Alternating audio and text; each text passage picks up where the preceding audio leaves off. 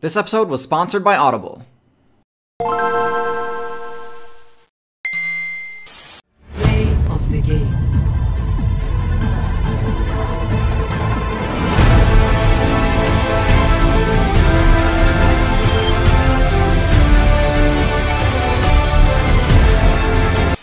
I've made it pretty clear that I see house cats and domestic dogs as top tier, but although I've made videos already on the non-domestic felines, I haven't done the same for canines yet.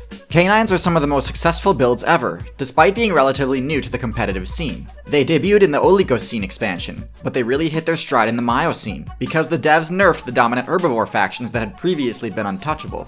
Canines had great matchups against the new, less tanky herbivores like deer, cows, and horses, and so canines were able to expand from North America and become a part of the meta on every single server other than Antarctica. But enough about the patch notes, let's get back to present day. All canines may seem similar, and they are, but there are some awesome, unique attributes and abilities that are worth discussing, as well as some misconceptions worth dispelling. So without further ado, let's get into it.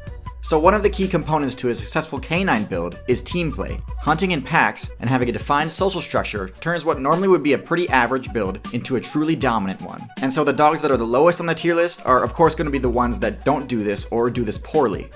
At the bottom of the tier list we have the maned wolf. Now it's hard to look at this build and not think, wow, that's really cool.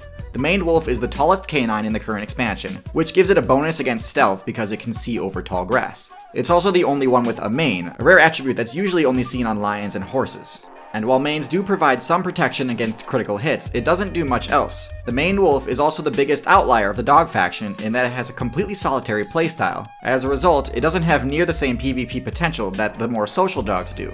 Despite being the tallest of canines, it has to settle for hunting small targets. Since those aren't a very good source of XP, it actually has to make up for it by eating a lot of plants and fruit. It's good that it's omnivorous, as being able to function as a scavenger is great, but there's no ignoring that this build could have a much higher potential if it utilized team strats.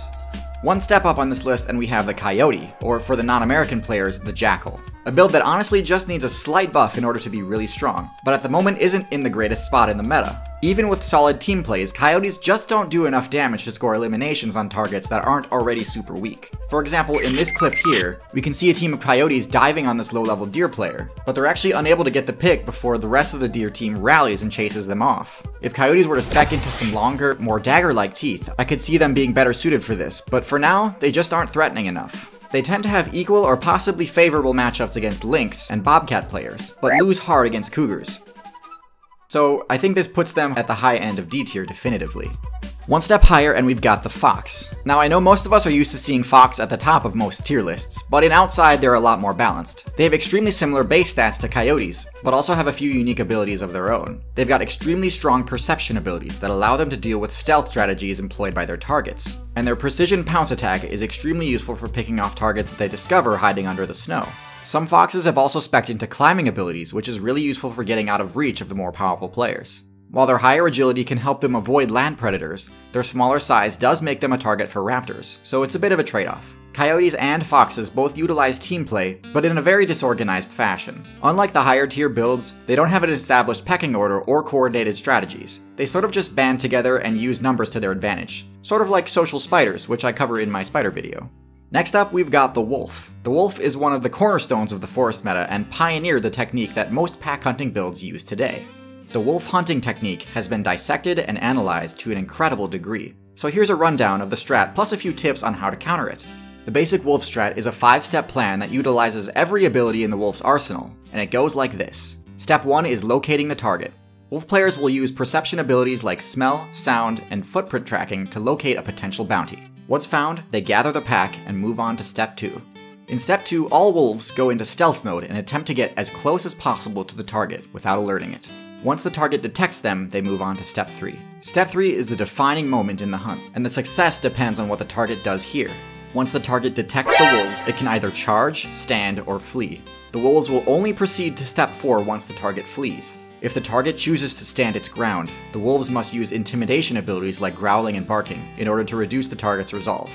If the intimidation succeeds and the target flees, step 4 is triggered. Step 4 pits the mobility stat of the target against the mobility stat of the wolves. This step is also when the wolves will attempt to isolate the target player from their group if they're in one. If the wolves manage to catch up to the target, the final step begins. Step 5 is the actual attack. Wolves rely on their bite move to inflict damage, and the size of their target determines where they'll try to land a hit. Against midweights, wolves will go for a crit by attacking the throat. If this succeeds, it should result in a one-shot kill. Against heavies, they actually won't go for a crit at all, because heavies can one-shot wolves if they aren't careful. Going for a crit puts them in range of an attack, so usually wolves will opt to attack the hindquarters since it's safer. Since they can't crit by attacking the hindquarters, it generally takes 3 successful bites in order to deal enough damage to inflict the bleed status effect. This drains the target's stamina and health over time, eventually leading to a game over for them. It's awesome that wolf mains have made their strategy guide available to new players, but doing so also allows players to learn the matchup and develop counterplay options. Here are some of the best ways to combat the 5-step wolf strat. The first is to spec into some high-level stealth abilities. Wolves actually have a relatively weak sense of smell, so camouflage is actually really useful against them. A good stealth player will be able to stop the hunt at step 1. If stealth doesn't work with your build, you can stop the hunt at step 2 by detecting them during their stealth phase. Strong perception abilities will easily cause the wolf's mediocre stealth to fail against you.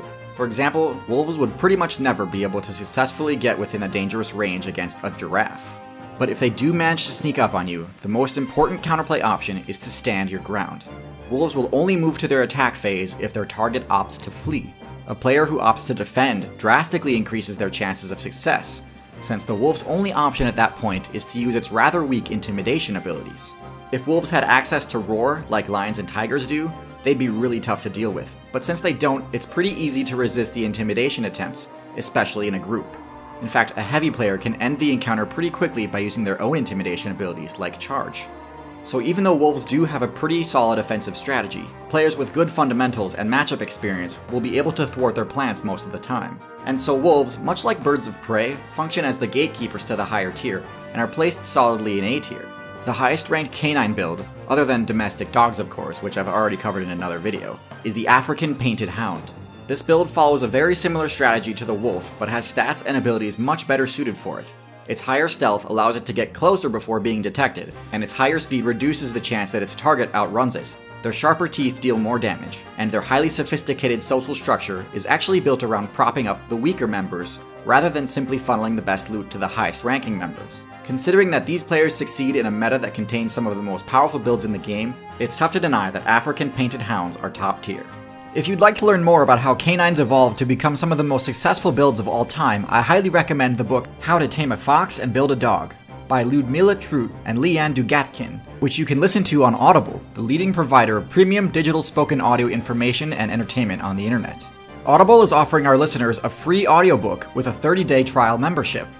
Just go to audible.com/tierzoo and browse the unmatched selection of audio programs. Download a free title and start listening. It's that easy. Go to audible.com/tierzoo or text TIERZOO to 500 500 to get started today.